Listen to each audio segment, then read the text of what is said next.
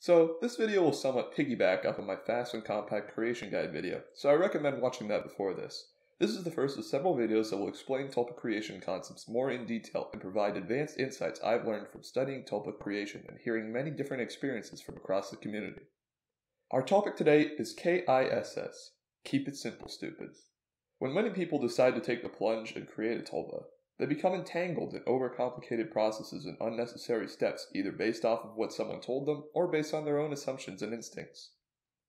For most people, all you really need to do to create a sentient and vocal tulpa is to talk to them. Seriously, it's that simple.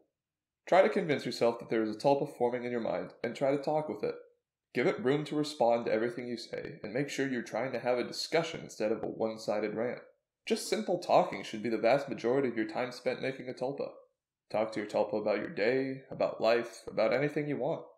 Encouraging words and affection are always helpful, not only because the tulpa will appreciate them, but also because positive emotions likely have a positive impact on the effectiveness of your forcing. This could consist of passive conversations as you go about your day, explaining what you're doing, or lengthy sit-down sessions where you take the time to really let your thoughts pour out, or anything in between. Of course, for some people, this may get tiresome, especially before your tulpa can formulate responses. In that sense, adding in occasional alternative methods of forcing, such as imagined adventures or physical interactions, can help to keep you focused and interested.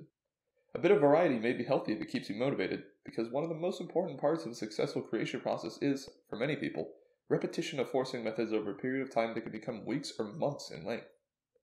Of course, you should avoid letting these actions become your main method of forcing, because they may ultimately distract you from your true goal of creating a tulpa who can think and talk on their own. Keep in mind that even if you have no apparent progress, that doesn't mean you aren't getting anywhere. Persistence is key, and you should never give up just because you have lost motivation. Your tulpa is there and listening, so just talk to it.